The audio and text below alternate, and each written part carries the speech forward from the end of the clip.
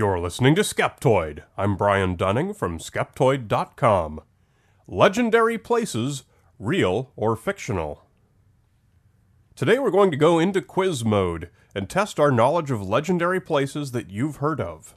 Some are from history, some are from legend, and some are from pseudo-history. Your job is to guess whether each of the places I'm going to name are real or fictional. Most people will know most of these, but it's a rare expert indeed that will get all 11 right. Let's get started in ancient Britain. Avalon, the island where King Arthur was laid to rest. Fictional.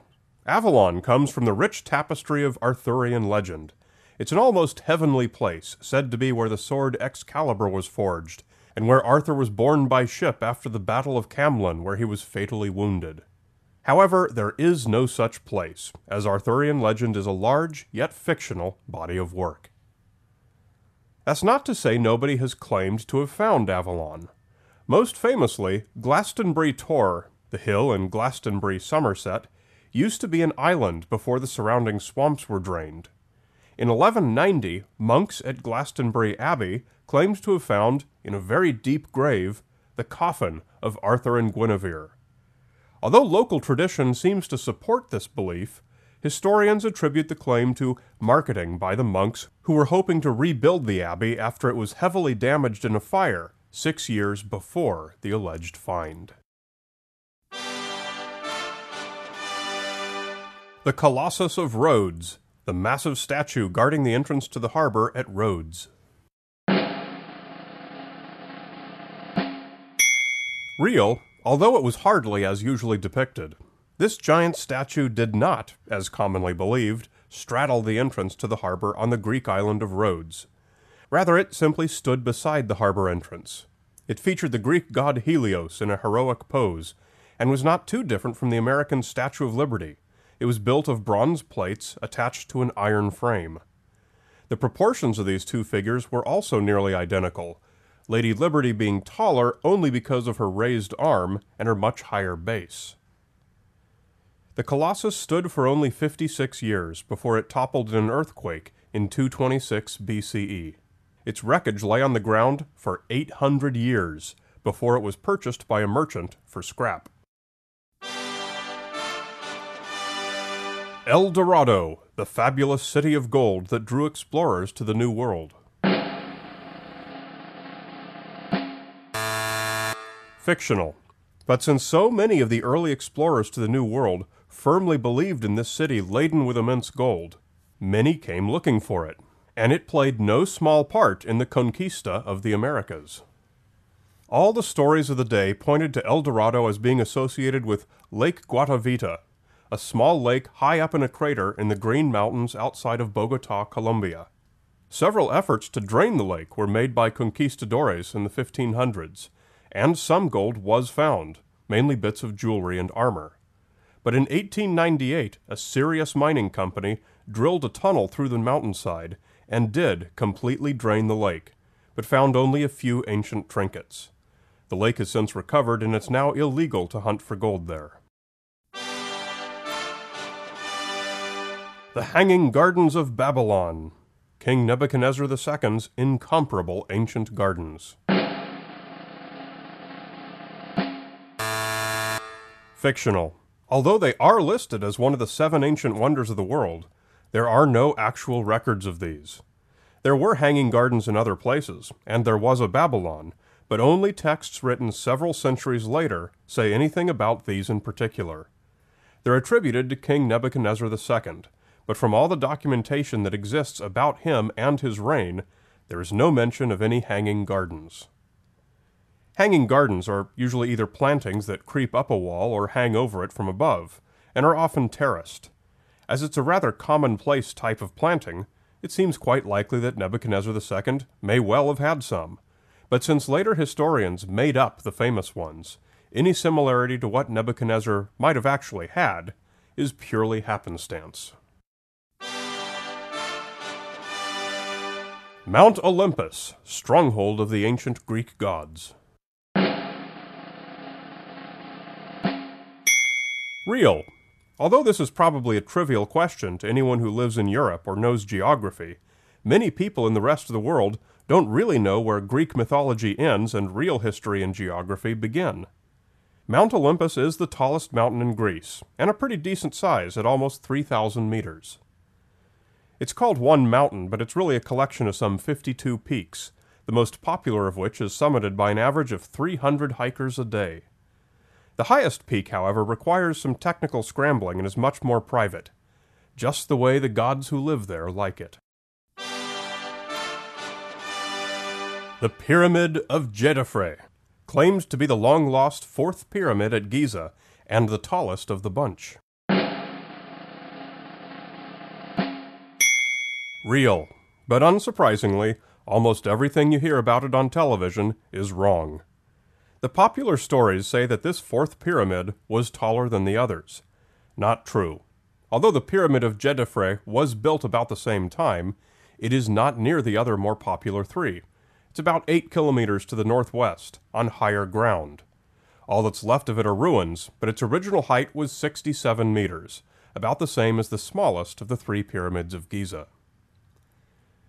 Also, the Pyramid of Djedefre has never been lost or unknown, so there was never a surprising or unexpected discovery. It's believed that Djedefre was encased in polished granite, and was therefore an attractive supply depot for builders in later years. Almost from the time it was completed, people have been carting away its stone by the ton, leaving only the low rubble that remains today. Shangri-la, a beautiful, peaceful community in the Himalayas. Fictional. Shangri-La was the idyllic land in James Hilton's 1933 novel Lost Horizon. This dreamlike valley was free of disease, hatred, poverty, war, and had successfully remained isolated and hidden from the rest of the world. Hilton based Shangri-La on a similar legendary place that was already deeply entrenched in Buddhism, called Shambhala. It was popular belief in the existence of Shambhala that attracted explorers from all over Europe and Asia. During the New Thought movement of the late 1800s and early 1900s, Eastern mysticism was all the rage in wealthy Western countries. Hilton rode this wave to success by including the land where nobody ever grows old in his novel. Sodom and Gomorrah, the cities destroyed by the biblical God for their sins.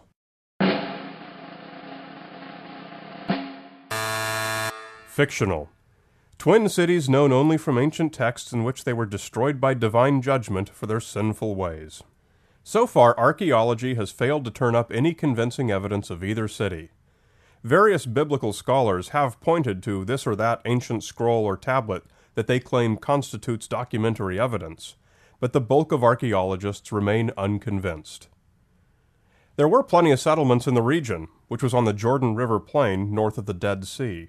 But so far every town that's been excavated has been otherwise identified. If they were indeed obliterated by wrath from on high, it must have been a very thorough job. The Statue of Zeus at Olympia, the famous giant sculpture inside an ancient Greek temple. Real.